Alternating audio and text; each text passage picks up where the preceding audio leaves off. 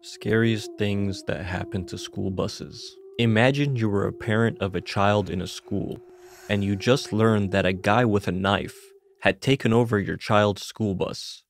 In this video, let's take a look at the 10 scariest things that happened on school buses. These stories are shocking, especially the high-speed school bus chase. When the driver of his school bus passed out behind the wheel, brave middle schooler Jeremy Woodschik took control of the bus. The driver started waving his arms and struggled to breathe, and as the bus swerved, he passed out. The 7th grader took the wheel and was able to steer the bus to safety, protecting the remaining 15 students and others on the road. He removed the keys from the ignition as the bus came to a stop on the side of the road. The police arrived at the site after receiving a call about the school bus swerving across the street to discover Jeremy had stopped the bus close to the school they were headed for. The bus driver actually had a heart condition, even when others gathered to applaud Jeremy as a hero. He claimed that he was simply responding on instinct, since everything occurred so rapidly. In Baltimore, a man attempted to take over a school bus. The man said that a bottle was thrown from the bus and struck his car. According to many witnesses, the man then attempted to stop the school bus by pounding on the doors and attempting to board. When the driver refused to open the door, the man became furious and jumped upon the bus's hood as it began to move away while continuing to yell at it to open. The kid on the bus who recorded the video did it using a cell phone. Later, Laverne Doran was taken into prison without a problem and subsequently released. It's unknown if a bottle actually caused any harm to his car. After a school bus rolled in Harris County, rumors that a student was trapped inside the bus during the event soon surfaced. But it wasn't the case, as the school district stated. The bus driver and 14 students out of the 50 were sent to the hospital for treatment of injuries, none of which were life-threatening. However, the rollover footage is pretty dramatic. The bus driver can be seen swerving into a roadside ditch after dodging an approaching car. Undoubtedly, the students, most of whom were picked up by their parents following the incident, were terrified. While everyone involved must have been terrified, this could have been worse. In this 2005 video, a school bus driver can be heard instructing the students inside to face forward. Unfortunately, some of the boys weren't paying attention. One of the boys in the rear shouts out, "Watch your mouth," as the bus driver instructs the boy up front to turn around while using foul language. From then, the situation worsens. The bus driver first calls a deputy to Cleveland Circle, but he didn't wait for the deputy to arrive. Instead, he rushes towards the back of the bus when one of the boys curses at him. The child is then seen being manhandled by the man as he pushes him into a seat and then down the aisle while another boy yells, "Get off him!" The driver returns to the front of the bus. However, the same boy confronts the driver once more and pushes him. There was no more information available on the incident's consequences, but regardless of whether the boys provoked the driver or not, this was not the appropriate response. In Jacksonville, Nicholas Miller, then 22 years old, took over a bus filled with 11 elementary school students. Miller first approached a woman and demanded a car, but stopped after the woman when she did not have one to give, and spotted the school bus that had stopped nearby. The woman then called the police to report the incident. As shown in the video, they started pursuing the school bus when they located it. The cell phone footage, which was captured by Kelsey Eggers, shows the bus being pursued along a 2-lane road by roughly a dozen police cars, all of which had flashing lights. After a roughly 10-mile chase, the police were finally successful in getting the suspect to stop the bus, at which point they were able to apprehend him. Miller appeared to be experiencing paranoia or psychological trauma. He said he had hijacked the bus because he was being pursued by someone. Although no one on the bus was hurt, the 20 minutes must have been frightening for everyone. Although several of the bus drivers on our list were frightening, this one undoubtedly went too far.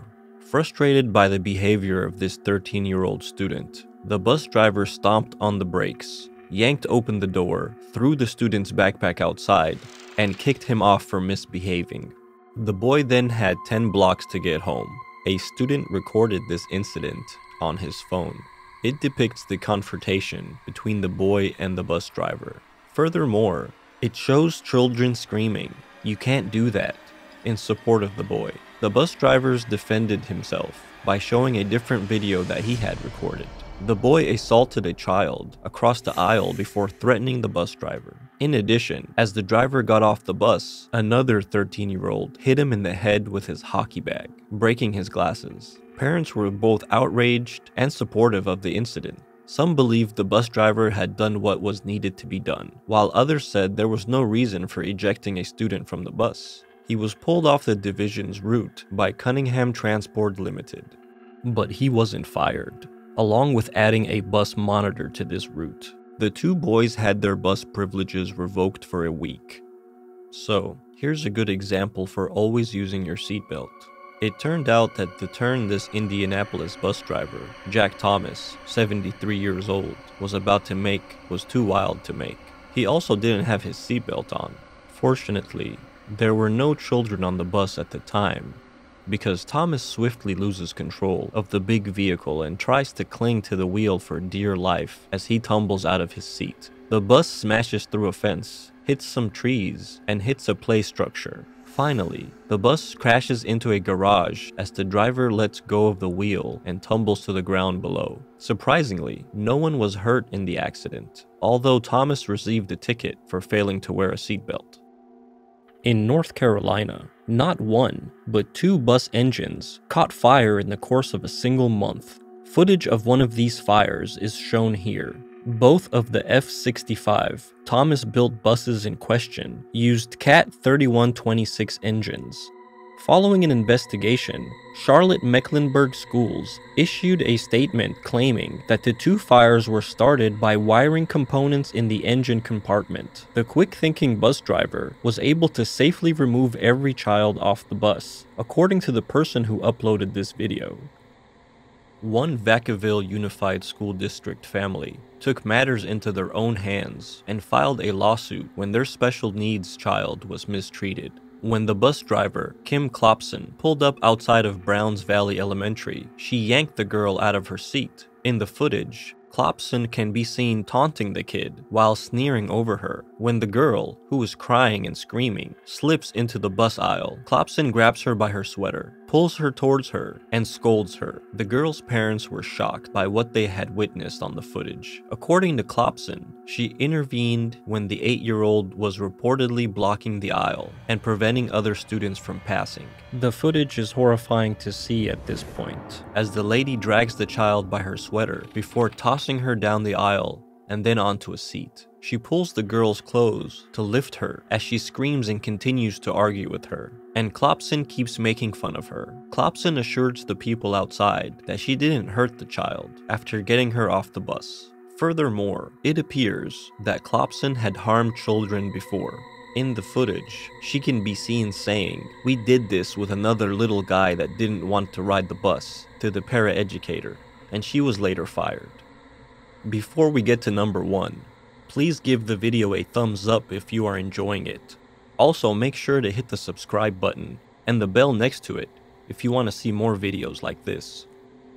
A bus driver, Janet Pitts, in Dallas County, was supposed to transport children securely to their middle school, but she failed to do so. Pitts' bus had Xavier on it, a bipolar student with mental disabilities, and he started acting up as she was driving. A monitor would often be present on the bus to assist the driver in managing the students. However, there was no monitor present on this particular day in January, so Xavier was unrestricted to wander the bus and hurl insults at the driver and other passengers.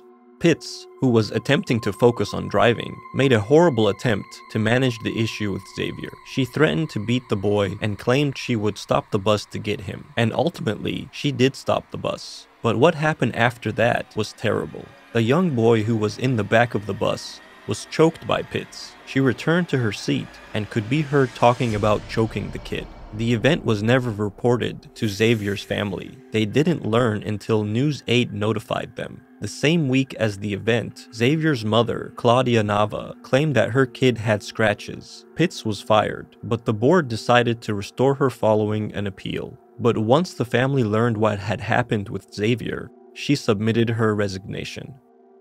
Think this footage was crazy? Check out our next video.